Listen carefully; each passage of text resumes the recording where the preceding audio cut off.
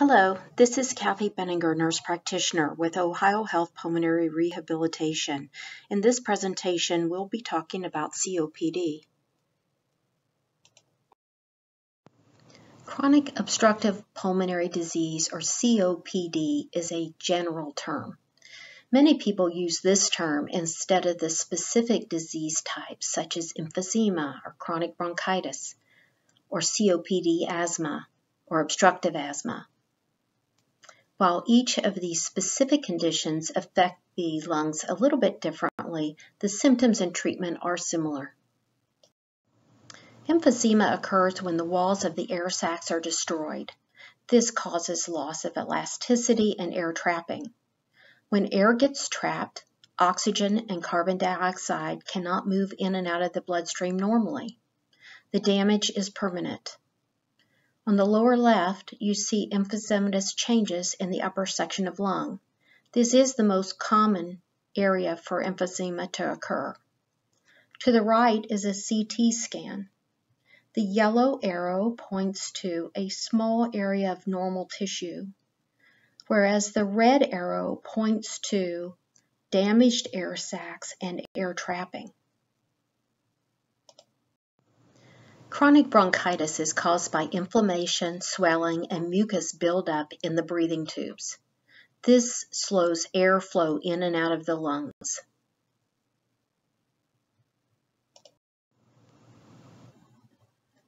COPD asthma overlap is a term used when a person has both asthma and emphysema. It is more common in asthmatics who smoke. The number one cause of COPD is smoking. This includes all forms of smoking, both active and secondhand. Occupations have also been linked to COPD, including coal miners, carpenters, particularly those that deal with drywall dust, and sometimes firefighters. Also fumes and burning fuels, particularly when they're used in poorly ventilated buildings. Asthma increases your risk, and genetics. Alpha-1 antitrypsin deficiency is a specific type of genetic defect that leads to early COPD. There are a number of symptoms associated with COPD. The most common is shortness of breath, sometimes wheezing or chest tightness, cough, which tends to be chronic almost daily, maybe frequent respiratory infections or fatigue, and in later stages you may notice weight loss. Pulmonary function testing is used to diagnose and determine the severity of COPD. It is accomplished through blowing forcefully through a hose. While you're in the PFT lab, you may be asked to do a 6-minute walk to determine if oxygen is also needed.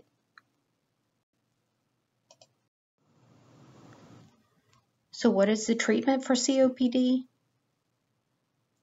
The most important step is to stop smoking and try to protect your lungs from other people's smoke. Exercising regularly, preventing infections, and taking medications as prescribed. There are several medications used for treatment of COPD. The most common are the bronchodilators. There are two main types of bronchodilators. The first is beta-2 agonist. The beta-2 agonist, when inhaled into the lungs, attach to receptor sites. These receptors take the medicine deep into the muscle lining and cause relaxation of the breathing muscles and allow the air tubes to relax and open.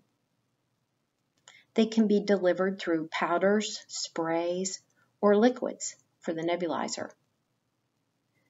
They come in short and long acting. The short acting lasts about 4 hours and is the most common. Some people refer to short-acting beta-2 agonists as emergency or quick relievers or rescue inhalers. Common rescue inhalers are ProAir, Proventil, Ventolin, or Xopenex. Albuterol liquid can be used in a nebulizer. These can also be used as prevention prior to exercise. Long-acting beta agonists, or LABA, last 12 to 24 hours. It must be taken daily to control symptoms. Some examples of this medicine are Ceravent or Stiverdi. Common side effects for either the short or long-acting formulation is nervousness, tremor, difficulty sleeping, palpitations, fast heartbeats, and they can also lower potassium if used in high amounts. Another common bronchodilator are the muscarinic antagonists. They attach to a different receptor in the airways. And again, the medicine is taken through the receptor to the muscle layer and causes relaxation of the breathing tubes so the air can flow more normally.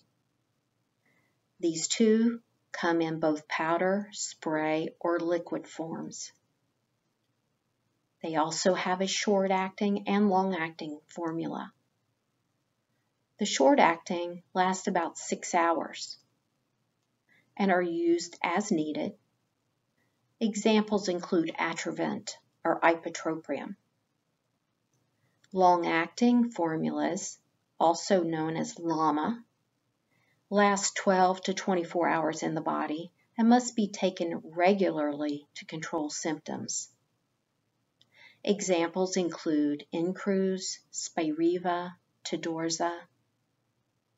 Common side effects include dry mouth, urinary retention, especially in men with enlarged prostates, acid reflux, and in some situations they can worsen narrow-angle glaucoma.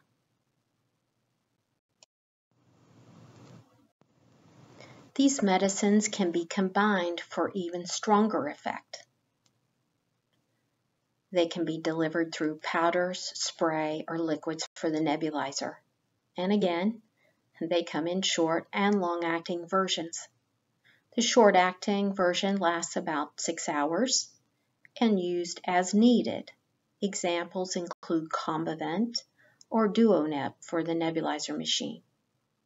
Long-acting lasts 12 to 24 hours and must be taken regularly to control symptoms.